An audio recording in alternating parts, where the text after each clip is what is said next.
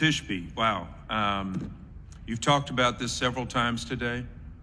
I really would love to understand, I've been to Israel twice, when you go into the term from the river to the sea, Palestine will be free. What does that mean when somebody's Jewish? What happens when they hear those words?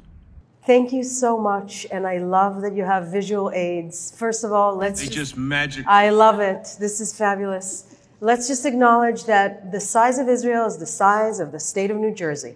So there are 21 Arab countries in the region, one Jewish state, and for some reason Israel is the big bad wolf. You can barely find it on the map. It's a tiny piece of land.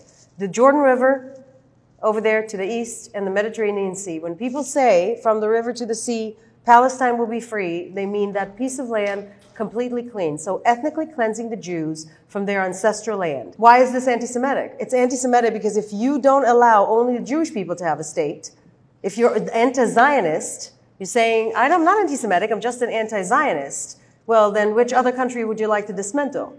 Usually the answer to that is none, just Israel. So people that are obsessing over Israel are anti-Semitic, and that means cleansing that particular piece of land, which is the Jewish people's ancestral land. It would be very similar, but not nearly as commentary as to say get everything from the Atlantic to Pacific, south of Canada, north of Mexico. Yeah, America will be free.